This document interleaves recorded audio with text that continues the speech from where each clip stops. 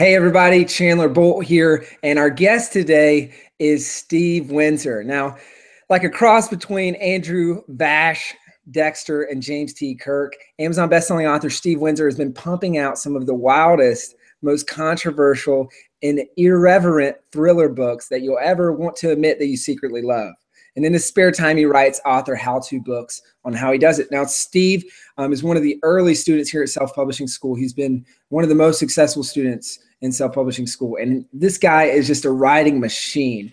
I mean, we all aspire to be A, as good a writer as he is, and B, pumping out as much writing as he is, because this guy's a machine and it's no nonsense, no BS. What you see is what you get. And this guy's pumping out words. So I'm really excited in this interview to dive into how he does what he does. So we'll kind of dive into two parts here. So we'll have the fiction side and we'll have the nonfiction side, because he has experience with both.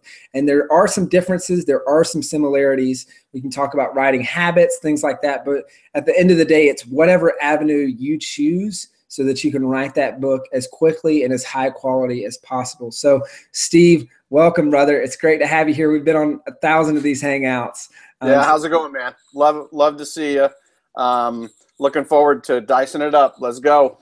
Cool. Well, let's do it. So let's take it back to we'll start where you got your start with your writing, and then we'll get into more tactical stuff. So take us back to the beginning and what sparked you to want to be a writer, and then how did you foster that and kind of the creation of the first book? It's funny because I just wrote about this in the latest book that I published called Authorphobia, which was the story of kind of how, and I kind of defaulted back into writing, and it was really my wife that finally said, I was interviewing at all these Silicon Valley powerhouses. I was in IT for 20 years. I interviewed with Google for about a day and a half, and I thought I had it locked up, and then all of a sudden I got that, you get your Google t-shirt that says, I almost made it, and that's like almost as good as like getting hired by Google. So I came home and I was really frustrated, and I was starting to like withdraw inside myself. And my wife was like, you always talk about writing. You're a good writer, and you just keep saying it and saying it and saying it. You're good at anything that you try to do. Why don't you just go down and write? I'm going to give you tomorrow all day. Why don't you go to the coffee shop and just write? And I'm like, you can't tell me what to do. I'm not I'm not going to do that. That's because you said. And really, so the next day I kind of went down and I was like, I have no idea what I'm doing. So I went to a coffee shop like 5 in the morning, and this ended up becoming my routine, where I would go to a coffee shop before it opened, and I would sit in the car with my laptop for about 15 minutes watching them turn all the lights on. And then I would get in the coffee shop, get a coffee, sit in the corner, and I would just like let myself go inside writing, and I would just not care what I wrote. The first book I actually wrote was this psychotic, like 40,000 words I wrote of just me talking to me. And I said, okay, you suck right now. What are you going to do about not sucking? Because you have two people here. You can either be awesome, Steve, or you can be a totally sucky version of yourself. Which one do you want? And then I let the one, my suck self say, oh, I can't do any of this. This is just, it's not fair. And it's not, so I had this conversation back and forth, and I got the idea from this book called Conversations with God. Okay. And this author wrote it, and he was really down, and he was battling alcoholism and all this stuff. And he basically said, ask God, and all of a sudden this voice in his head, which, presumably was God. But anyway, so I got the idea from that, which was I just wrote for 3 days straight in a coffee shop. And at the end of it, I had answered like all the questions for myself that I wanted to have answered by a better version of who I was, just by being truthfully honest. And I didn't care. I've still got that 40,000 words in a Word doc on my laptop. And I'm like, it'll never see the light of day. But that's how I learned to just like crank words as hard. And really it was rip off every filter, because I had read a book by Natalie Goldberg called Wild Mind. And it was basically like, rip off your filter, rip off everything, every social grace you have, and just it's called your monkey mind. Keep your monkey mind out of it and let your wild mind roll. So I mean, my best stuff is done in 12 hours in a coffee shop. And that's like my style of writing, which I think and I've always found this in things that I do, like the common wisdom of pacing yourself and going slow and just developing a habit. Those things never resonate with me because I'm a very project oriented person, and I like to see the finished product. So I kind of developed my writing style around this idea that the finished product you can work with, but if you don't have anything, then you can't work with anything. And so I like to get the finished product out as quickly as I could. And it's not a finished product, right? It's a rough draft, which every draft is rough anyway. You might as well get it quick so you can go back in and fix it. And that became my writing philosophy. So before I got to self-publishing school, when you and I met, I started writing my first fiction book, and I just dove in and did it like I would learn technology, because when I learned technology, it was after I'd already been to MBA school and undergrad, and so I had to go back into learning technology, and it was all about 3-inch thick manuals of technical material that you have to scour through 10 times before you get it, and that's what I did with writing. I just consumed everything I could get my hands on, and I started learning about dialogue and structure and story structure and things like that from places I could find on the internet, because you can consume a lot of stuff on the internet. So I actually have 2.5 novels, and my first real novel was like 250,000 words. It was just insane. I have an ancestral map of 33 characters in a spreadsheet, and who their kids are and how they all match up and match together. So that one was like, my ones that you've seen me write, that's why they go so fast, because they're just trivial compared to like that first insane. It was like a Game of Thrones style, that many characters in their own arcs. And I just made it that complicated because I was like, okay, I'm just going to do this. I'm just going to go nuts, right? And I created all these different groups of people that were converging on this central theme. And it's kind of a sci-fi mashup series. And I got to go back and edit it, but it's sitting there. There's like 500,000 words of that before I even hit the self-publishing school, where I was kind of like, I half published it and I had no idea what I was doing. I mean, I figured out the mechanics of Kindle and CreateSpace, but I had no clue how to market books, and I had no clue what the market wanted or how to package it or what to make it look like. I just was learning by doing. And I think that the reason I can pump out words so well is because I block off large blocks of time. I let myself get immersed in what I'm doing, and then my word count gets up to, I think I've gotten up to about 1,500 words an hour before, but that's after you have done all that mental work to change over from observing and seeing the physical reality world to imagining in your head in pictures this world that you've created in your mind, and you're really just describing it as you're watching it. So my fingers try to keep up with characters as they rip through scenes where I'm like, oh yeah, that's cool. I know exactly what that looks like, and here's what it looks like. And so it's very immersive to me. I feel like I need to just really like shove myself into the world, stay in there, and I get angry when I have to come out. And so I've had to stand up at like 1 p.m. in a coffee shop and go, oh my God, my legs hurt, my arms hurt, my back hurts because I'm hunched over my laptop, and I've really I gotta pee really bad because I drank all that coffee, but I wouldn't let myself use the restroom. So it's kind of like, oh man, and people were when I started writing books about this, people get mad. They got mad at me for saying, yeah, I pumped out 15,000 words yesterday, and you can't do that and make it worth anything. There's no way you can do quality in that.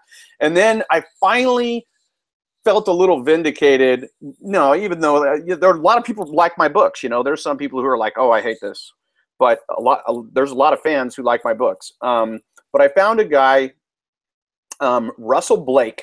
He does it's called the Jet series. It's a pulp space fiction genre on Amazon, and he's done like, I don't know, 3 or 4 of these he's done like 10 Jet episodes, and it's about a female assassin, so it's very cliched stuff. But I found a blog post he put up the other day, and he did 43 books in 40 months.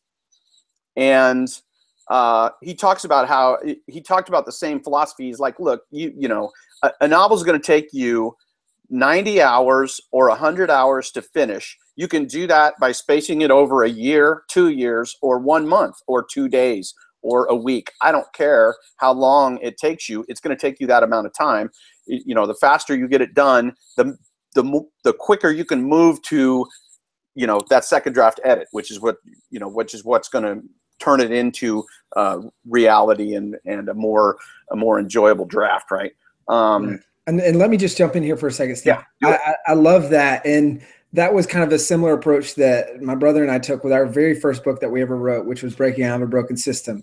We said, hey, we lead busy lives.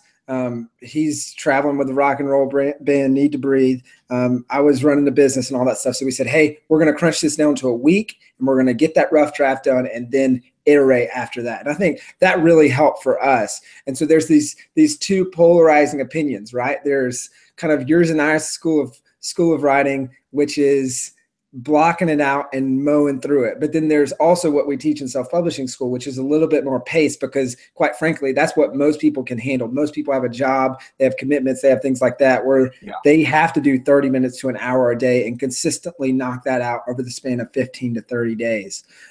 Before we get into more writing strategies, and diving into some of the strategies that you use, I want to jump back just a little bit. And you said something that caught my attention early, which was you had to answer these questions to yourself in that 40,000 word block that you typed out in those 3 days. What were some of those questions that were coming up in your mind, and some of those kind of things that you had to get past?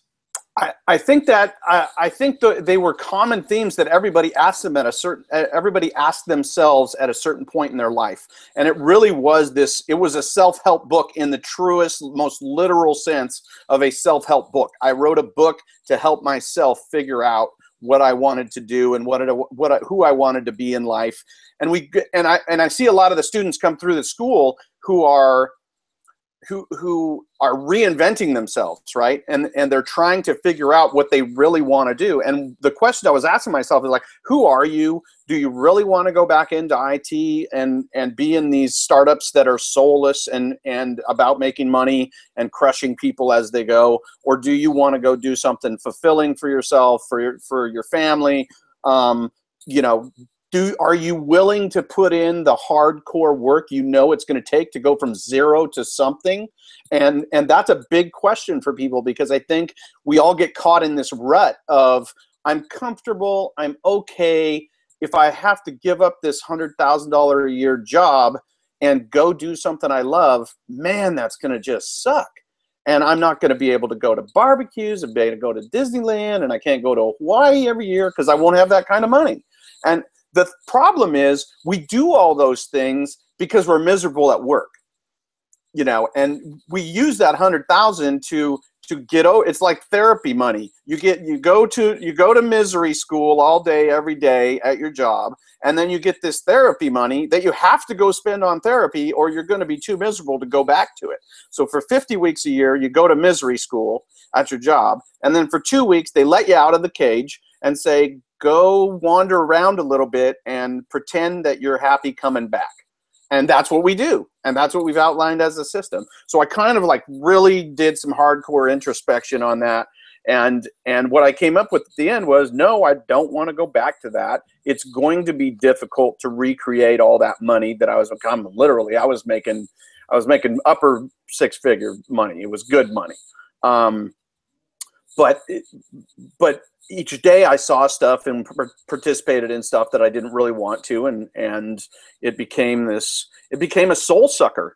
And as you know, you may or may not know, I ran software as a service systems, which are online 24/7 environments, and had a crew of people that worked for me that were awesome people. But we worked 24 hours a day. You know, if the texts go off, we get out of bed, we go down to a data center somewhere, and we stay there all night and fix it, or we stay there all weekend and fix it, because it's the company's money that's being affected anytime that system's down. So you're really on 24/7 call. I mean, I've left Christmas and I've left Thanksgiving, and I had left every major thing that was going on because a pager went off and said, this has to be done right now.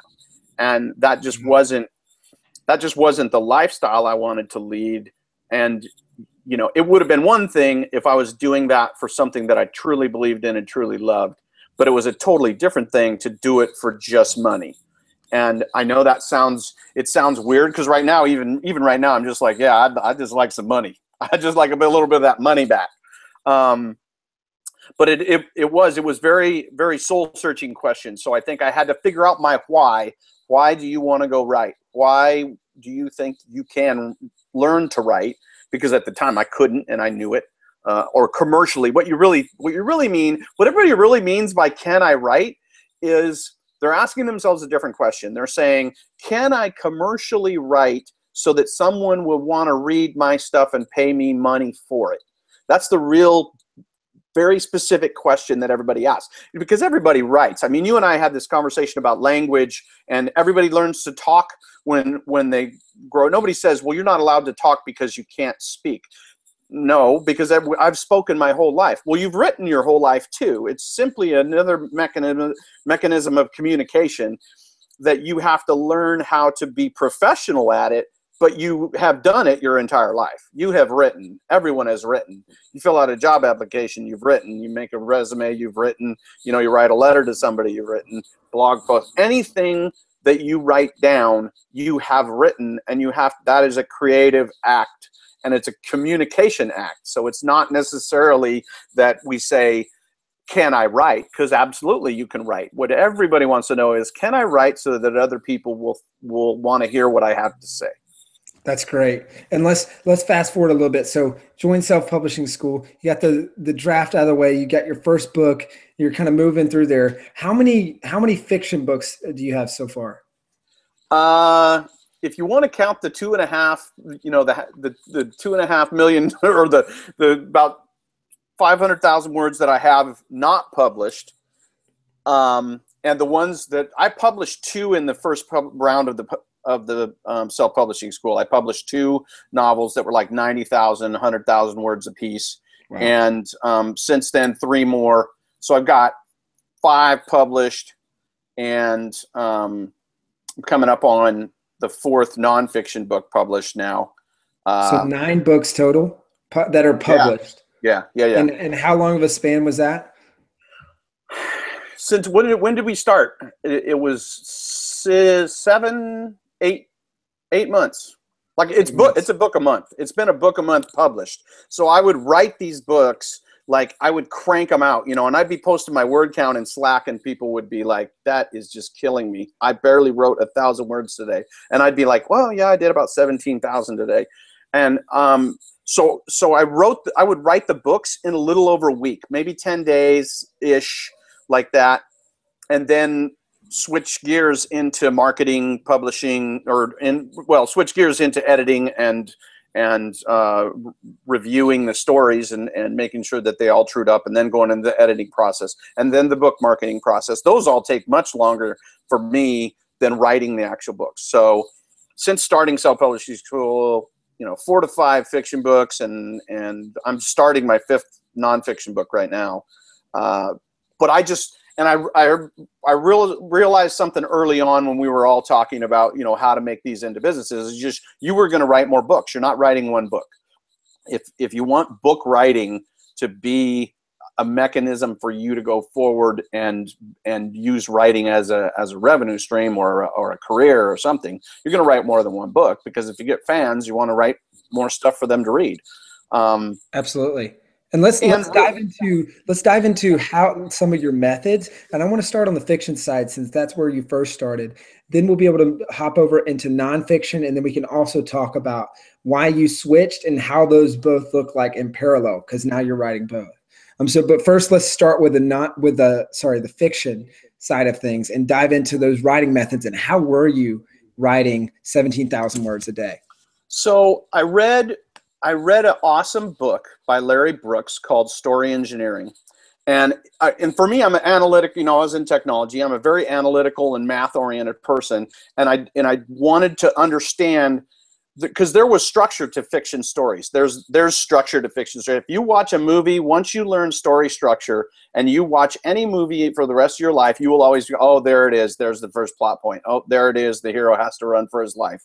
Oh, there it is. Something dies in there. Oh, there it is again. And the whole world changes. And he fights back and loses. Oh, and now he figures out what he needs to know. And then he turns around and goes after the bad guy, but he almost gets killed every single time.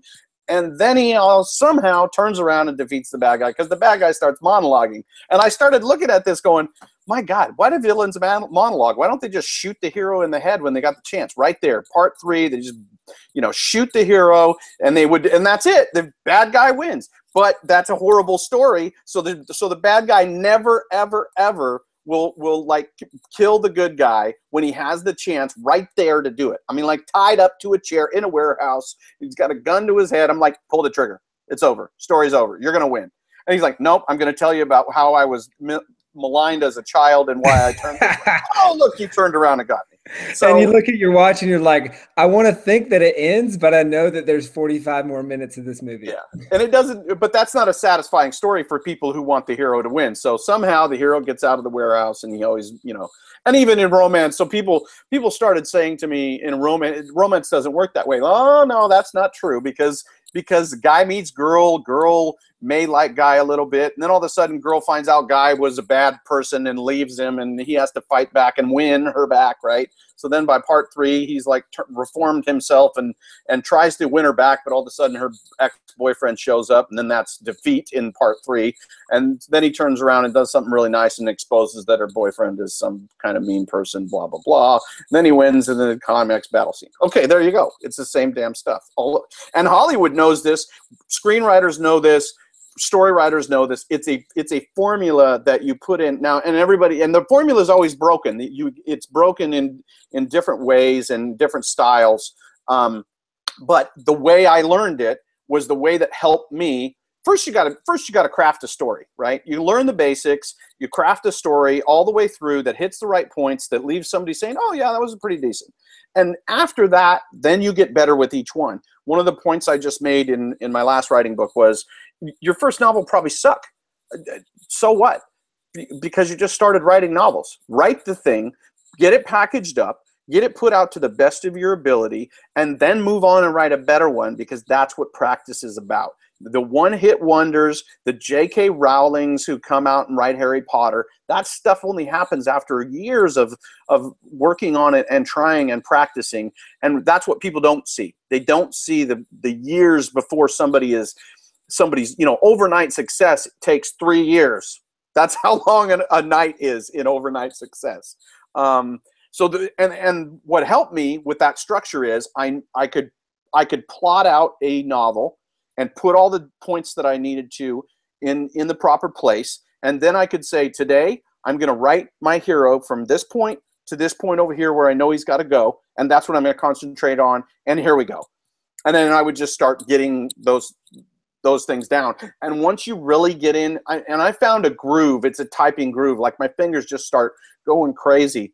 But right before our interview, and you were asking me about how I pump out those words, and they come out because I'm immersed in the world. I do big blocks of time, and I make sure that when I'm in the zone, whatever people talk about being in the zone, there's a writing zone too, where you're writing your best stuff. And why would you want to stop? That's my question. Why would you want to stop when you get in that zone and you're writing your best stuff?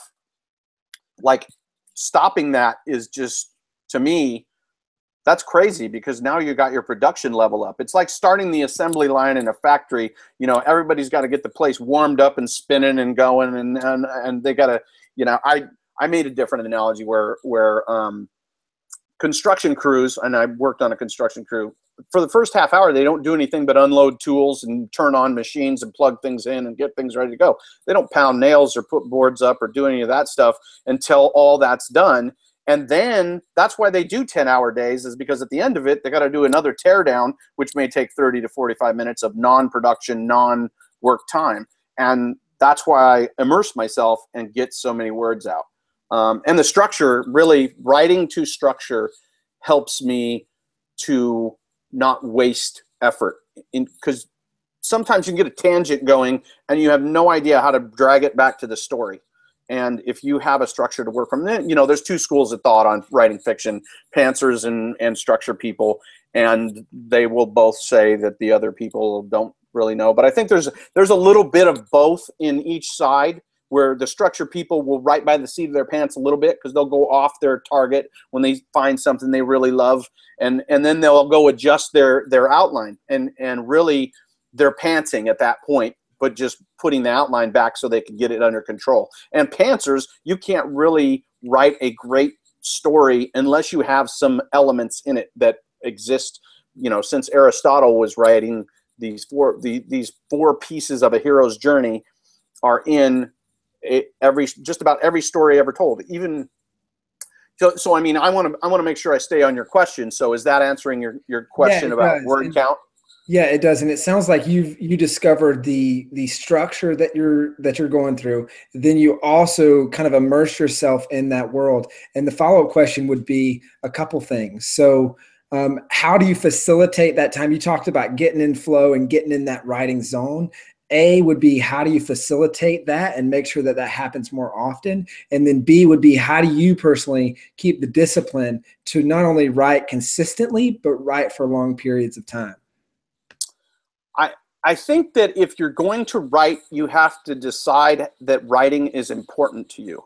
And a lot of the things I wrote about in the first nonfiction book were about, look, if you're really a writer, or if you're really anything, if you're a ditch digger, or you're a concert pianist, if that's what you are and that's what you want to go and be, then you're going to have to dedicate time to it. There's no better gauge. There's two gauges to tell how serious somebody is about going to do something. One is time. Will they take their time and use it on that individual thing? The second one, as we all know, you and I both, is money. If you put time and money into something, that's what you really care about. If you just continue to say, well, I wish I could write a novel, or I wish I could write a book, but I really don't have the time, that's just totally...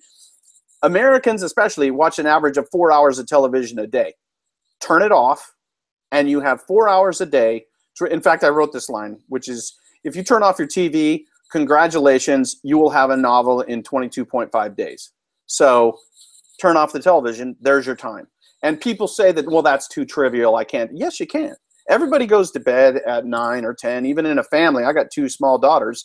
My house shuts down at 9 o'clock, 9:30. It's, my wife's in bed, my kids are in bed, and I look around and go, I got 2 choices: Game of Thrones, or I'm writing. And if I'm writing a novel if that's my week to write a novel, then I'm writing. I think that getting immersed in the world for me is about blocking off a day, and my wife and I negotiate that each week. And I say, okay, I need at least 3 days this week of hardcore writing.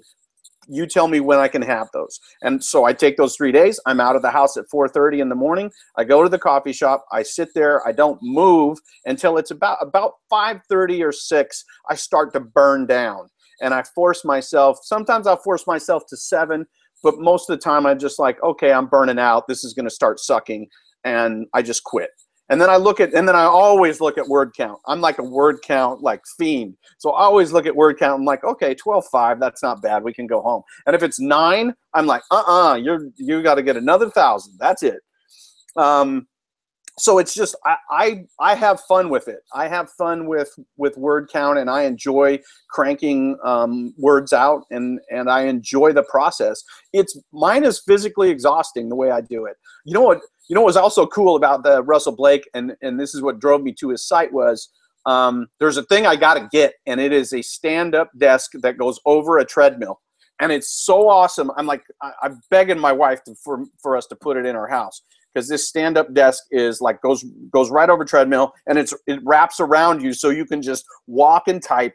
And I'm like, oh yeah, that's the way I'm going to work out right there, because you don't lose anything, right? Every time my wife says go work out, I'm like, that's an hour's worth of writing time. I can't go do that. So I put myself in the world. I challenge myself to do more than I can. And, I feel good at the end of the day about stopping, because I didn't, candy acid or put in a half effort. Got it. So you're shooting for writing goals. You're putting yourself in an atmosphere like a coffee shop or something that's kind of where you go there, you mentally go to your writing place, and you're setting those things in place so that it's consistency, but then also you have a goal to reach for.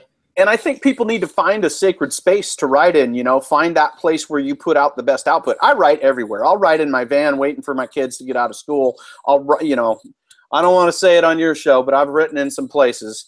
But my favorite is a coffee shop because the buzz, it's kind of white noise on a TV, which pushes out everything else. Like I don't hear anybody talk, and I don't feel distracted in my mind because my hearing sense is it's got a constant buzz going on in it. So my thought process and my eyeballs can work on my computer. When I'm in dead silence, it's much tougher because any noise like stops my train of thought and makes me want to deal with that noise. But in a coffee shop, it's it's so cliched for writers, right? Like you go, yeah, you're writing in a coffee shop. But I found that I really like it because of that fact that it's this buzz of movement, and so I can kind of tunnel vision into my story. And quite frankly, there have been some characters that have come out of people that have walked into coffee shops that I'm like, oh, that guy is crazy. And so I'm putting him right in my book. So keep away from Steve when he's writing. Yeah, you know. Awesome. Well, there's some great tips here. And before we move on to the nonfiction side of things and how that differs, how did self-publishing school help in all that? Like when you started in the beginning and you got serious about writing, like you were talking about, I have a feeling you were talking about putting your money where your mouth is and your time where your mouth is. But how did that help with that? Yeah, and you know, that's what we just said, right? I got to the point where I knew I could crank out words. The story was decent. I had a few people look at it, but it was way too long, and I didn't really know how to market it. And what you find out is being a writer, being a hardcore writer and a good writer is maybe, let's say it's 25% of the journey. Okay. The rest of it now is going to be, there is such a monstrous supply of information, entertainment, not even only in books, but the buzz that is around human beings is so huge that you have to force your way into their sphere of recognition, or whatever you want to call it. You got to get in front of their eyeballs. And in order to do that, you have to know something about marketing. So self-publishing school for me was, all right, I'm going to put my money where my mouth is. I got in the master's program because it was enough money to make me say, I'm not going to fool around and not consume this information. And I think that a lot of times, and you and I have had this conversation about price points, but a lot of times people will buy things and not use them because they didn't cost enough. There wasn't enough opportunity cost in that money to force them to use it. So I paid my money, I got in, and I said, I'm just going to crank. I'm going to use this as the excuse why I cannot not figure out how to do this. So I wrote another book inside self-publishing school, and I had another one almost packaged up, but I had no idea what to do with it. So I took those two books in the first round, and I wrote the second one while I was in the school, and I packaged the first one while I was in the school, and went through all the marketing steps for those, and was able to push it up the charts doing exactly the same things we were doing with nonfiction books. But fiction ends up being a little bit more long haul game, because you're solving a different problem with a fiction book than you are a nonfiction book. So I cranked out two books. The community was awesome because I got a lot of encouragement for cranking out word count, and I got infamous in the community for doing that stuff. And I think it helped challenge other people to say, hey, you know, there's no reason I can't put out 5,000 words a day. There's no upper limit on what you can do. Yeah, you know, everybody says write 1,000 words a day or write 500 words a day, and then you're okay. Everything will be okay. But some days, man, you should challenge yourself to put out 5,000 words, or you should challenge yourself to take a weekend and put out 20,000 words, or whatever it may be. I just had a student in our last class that did 54,000 words in her first novel, and she was just like, she could not believe that she actually wrote them all. And I said, yeah, you know, you're a human being. Human beings can do a lot of stuff. So there's no reason. Now let's transition over into, because you had all the success, all this word count. So first off, I want to get into the why you switched over to doing some nonfiction stuff, and then we'll follow up by getting into the methods and how that differed from fiction. The why is pretty easy. I started reading about all of the successful guys who were self-publishing, and I read a piece of advice that basically said, you need to not worry about marketing until you have about 10 fiction books, until you have a backlist of books that number one is going to make you a better writer. Number two is going to make you a more legitimate writer. And number three will give you more things to sell to people when you start building. You know, you need to build an audience right off the bat. But fiction is it's a very packed with very powerhouse authors. And there's a lot of it out there. And there's a lot of success going on. And the dynamic is changing, right? Now you're seeing all these New York Times authors who have had, you know, New York Times bestseller success, and what they're figuring out is, oh my God, all of my readers are going online and using and buying ebooks. And so now they're down into the indie publishing routine just like you are. So you're not only fighting with other indies, you're fighting with Stephen King every day of your life, and you've got to figure out, it's just a different sell. And I think it's a different, eventually fiction will make a bunch more money than nonfiction once you figure it out.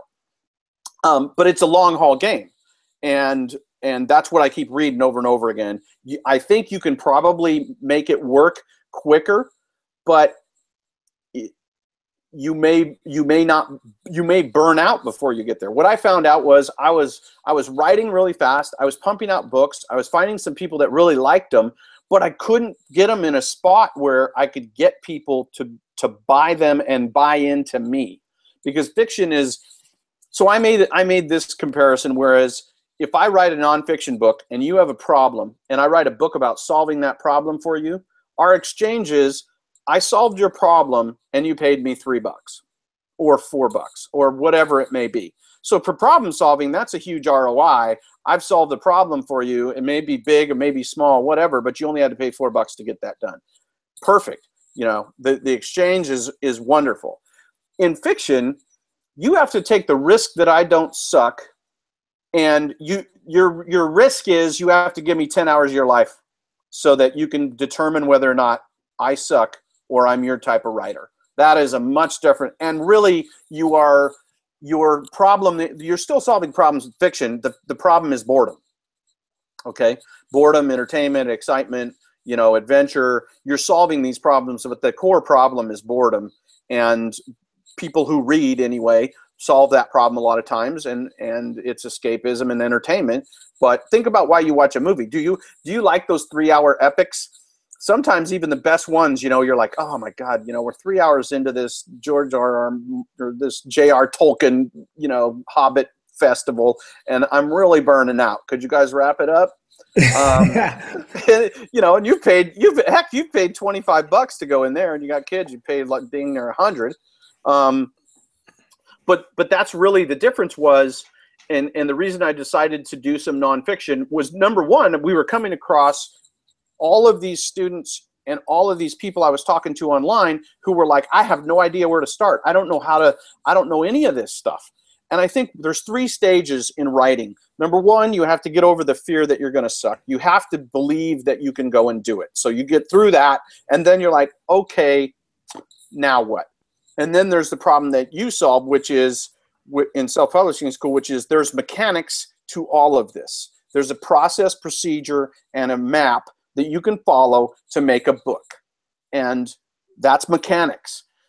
Now that's not, that has nothing to do with marketing and entertainment and selling, and it is mechanics to get you put in the right place. Now, whether you're a good writer or not, and you engage people, is practice and practice and practice. And so that part is the third part in fiction, which you got to do over and over and over again. But in nonfiction, if you get through your writer fear, then you get to mechanics.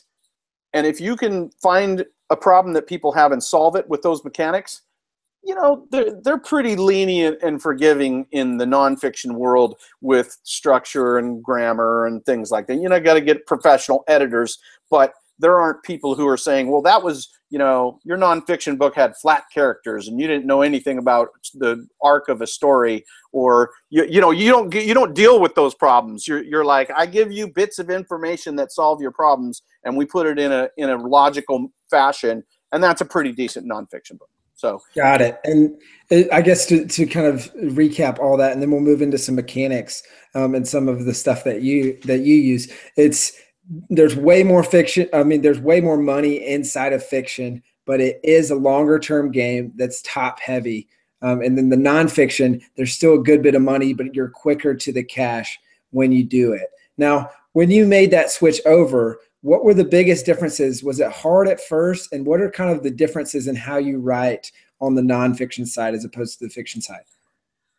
You know, it's funny because I haven't written a stitch of fiction in 4 months, and because my brain turned over to nonfiction, because your brain turns to this analytical, problem-solving, mechanical side that it has to structure things correctly, deliver information in a succinct manner, and really solve problems as you go. So it's very structured for me in terms. It's not. I won't say it's not creative, because it absolutely is creative. It's a creative process, but it's a completely different side of your brain that I think that has to be used. And so just like switching back and forth, like I could never write 2 books at once. I would not want to do that. I would not want to write a fiction book at the same time I was writing a nonfiction book, because they would both just be horrible. And what I found was, for my first nonfiction, I had to forcefully stop myself from being a fiction writer, because I wanted to be too colorful, too descriptive, too you know, those are the words, colorful and descriptive, right? You wanted to be too entertaining, right? You want to be too entertaining when people are coming there to get information and problem solve. Yeah, we tell stories at the beginning of a fiction or a nonfiction book so that we identify with the reader, but after that, they're just like, okay, get your story out of my way so that I can get in here and solve this problem. And I find that I get that feedback early on, which was, you know, you're telling us too much. I don't want all this fluff. I want the meat in this book. And so I turned my nonfiction books to meat really quick when I got some of that feedback. So I think the difference is that you're just using different creative sides of your brain to do those 2 things. It's very tough for me to go from writing fiction to nonfiction. Lisa and I actually did this when we were outlining the book for my outlining book, you know, whatever. But I brainstormed a story with her for 3 hours on a hangout while we were outlining the how to outline a novel book. And it was this weird like thing where you're having to like have all these crazy ideas at the same time you're trying to put them in a box, all of them where they're supposed to go inside a nonfiction book. So it kind of came out like I was telling a story, but I was showing you how to do something while I was telling you the story. And it's a wild book. People love it, but it was difficult. It was difficult to do. Yeah. So what's been this? Like what's been the big differences or the success like since kind of swapping over? And I know because we've talked that you have plans where it's like, okay, I've got these these nonfiction books that I'm going to go through and I'm going to get those out and then I'm going back to fiction. But what's been the big difference since switching over to nonfiction? I know the books have been taken off on the nonfiction side, and just kind of walk us through some of that. I think there's just, you know, as you've seen and as a ton of people have seen, there's a big, I don't want to call it a market, but there is an unfulfilled need out there for a lot of people who, and what do you say? I mean, your statistics in your book were 87% of the people who want to write a book and only 1% of those people ever do it. Well, that's an untapped, you know, total need in a market that needs a lot of different. Number one, they need motivation. Number two, they need information, how to get it all done. And number three, they need help and encouragement to get that done. So like, you know, Self-Publishing School provides three of those.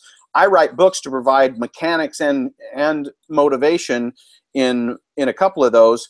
And what I saw was that untapped market, because I was communicating with those people already. I was already I was one of them. And I think one of the best things was I wish I would have had my own books when I first started, because every writer author book that I read just talked about inner muse and child and you know, all these esoteric, ethereal feelings that came out of an MFA school. And it was like, you're not telling me how to do this stuff. So I wrote books that said, this is how it's written. I'm not saying I'm telling you how to be the best writer in the world. I'm telling you, here's the mechanics, here's the structure, here's the grammar, here's the fictions, you know, here's what dialogue looks like, here's what exposition looks like, here's what action beats look like, and here's how you can punctuate all that stuff. And so at that point, people were starved for that information, and I gave it to them. Am I the best authority on it? Well, I'll tell you what, the authorities weren't providing that information, so I'm becoming the authority. And I gave myself permission to do that. That's another thing we talk about in the school. It was like, you know, the beauty of the internet and the beauty of the new economy is you don't need permission from anybody to do damn near anything. And so if you do it and people like what you do, even if some people don't like it, then guess what? You get to do it. So I did it. And the immediate thing that I saw was my confidence level that writing was going to be something that I could do went up, because I saw that if I just figured out the formula for me, because everybody's is going to be different, that I would be successful, because I knew how to apply hard work and determination to it. I just need to know the path. You know, where do you want the ditch dug? Because I know how to dig ditches, but I just need to know what field we need to be digging in to find all the gold. And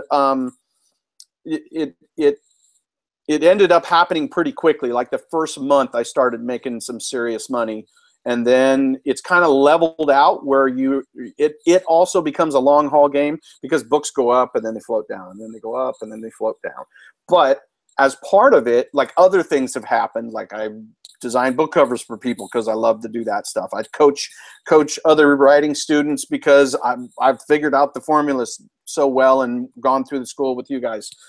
And so like all the things around it start happening that you don't know will happen until you go do it. You know, people get asked to speak. They get asked to go on podcasts. They, you know, all these things start swirling when you put the machine in motion, that you will never know until you write those words and put that machine in motion. You won't know what comes out of your book.